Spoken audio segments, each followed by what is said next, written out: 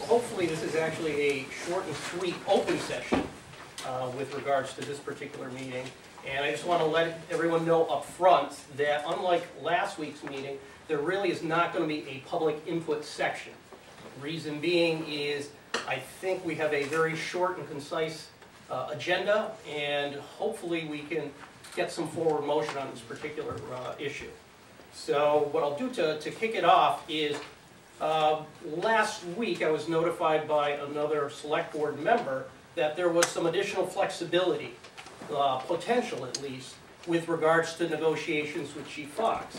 And as such, I called this evening's meeting so that we could in fact discuss that and potentially even enter into a motion to reconsider the previous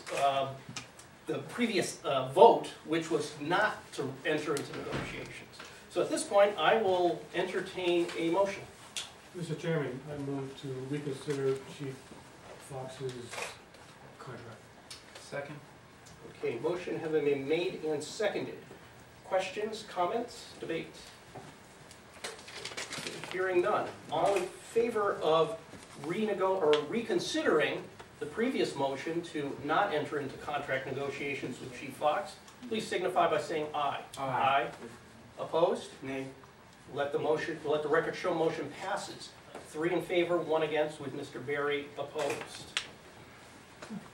Okay, at this point, just from a procedural matter, now that the board is going to reconsider, now we're going to enter into a more private discussion, which is really to strategize with regards to contract negotiations with Chief Fox. As such, we would have to enter into executive session. Mr. Elsey?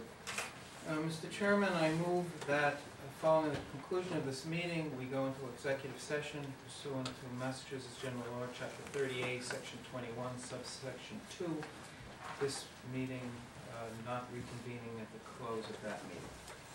Okay, motion been made. Do I hear a second? Second. Motion made and seconded.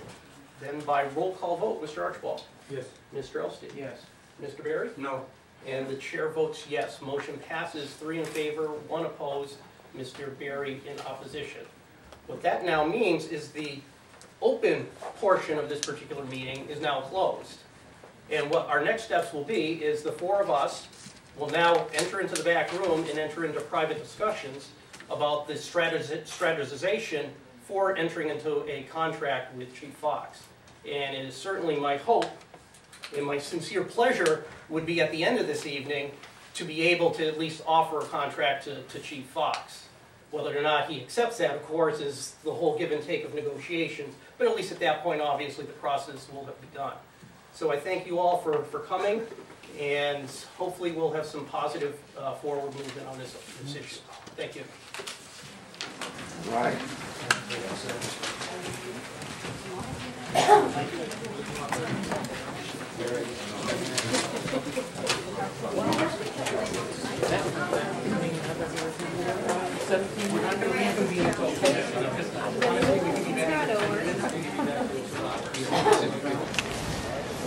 All right, Chief, just so far made that vote there 3-1. What are your thoughts on that? Well, I'm glad that the Board of Selectmen members are all professional, and I think with the amount of public support I had, that they reconsider. That's a glimmer of hope for me. I mean, after what occurred last week in the 3-2 vote, my kind of my position here was a little check. And now that they've reconsidered it, there's a glimmer of hope that we can come to some type of agreement. Again, I've spent my entire career here, and I base my reputation on being professional and my accomplishments. And I still don't know really what their reasoning is to begin with not to renew me. And I hope somebody will tell me eventually. There's a lot of rumors out there, but they're all based on rumors, and I can tell the community I've done nothing criminally wrong, I've done nothing civilly wrong. I'm just waiting to hear. So I'm hoping they'll come to a contract that's both beneficial for me and my family, as well as the community, which the community deserves it. I see all these people here who come out to my aid at a time of need on the part of the police department. It just shows that the police department, or the community, respects the police department. Hopefully, respects me and what we've accomplished. And we got a lot of other things to do. We have a lot of other things that are on the plate to work on. I only hope I get the opportunities. What do you think the motivation was for the reconsideration? Last week they gave you no shot and you know, a few days, and we're here. Well, I think when the community speaks in volumes about supporting your police chief, I don't know if that happens in every community. I guess I'm kind of in a very special place when the community comes to your aid like this, and when that happens, I think selectmen are put in a position through election to look out for the outlook of the people, and I think the people have expressed their gratitude for the police department, what I have done, and I, again, have done nothing wrong. There's nothing that would tend to say that I don't deserve a contract. That's kind of what I'm saying. Are there any terms of the contract that you're specifically looking for? I'm not going to comment on that. I don't know where the board's coming in with their things. I mean, I'm not going to comment anything at this point in time about that. And so how does it feel with all this outpouring of support? They had a petition going around, right? And so how does it feel? Well, it feels like I said, is you work for the people, and when the people appreciate what you do, I mean, like I said, my last week's meeting, I'm sorry, I can't make everyone happy. I don't know a police department in the country or the world that can make every single citizen of a population happy, but when you have a large majority of this population here saying you're doing a good job, I mean, that makes you feel good. It makes you feel like you're making a difference in your profession and the community itself. At this point, is your confidence up?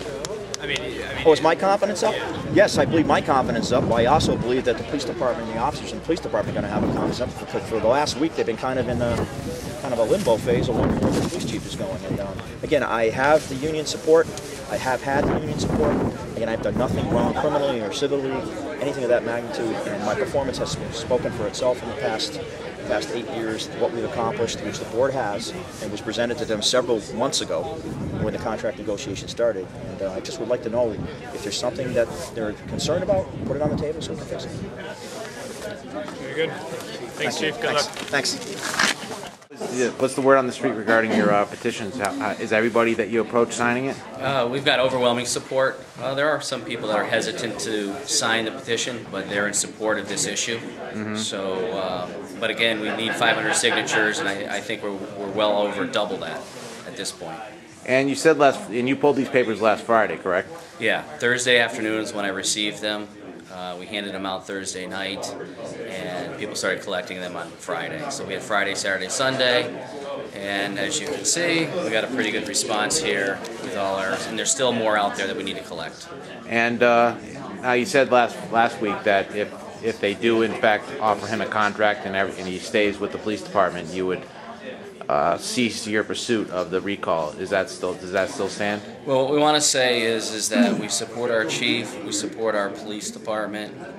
Again, we think backroom politics should be staying out of this. Public safety should be the #1 focus of our selectmen. And so we're going to move forward with this process. It's a short process. Should and when a situation arises where the chief has extended a contract, we'll sit down and discuss it at that time. All right, great. Thank you very much, Paul. Thanks.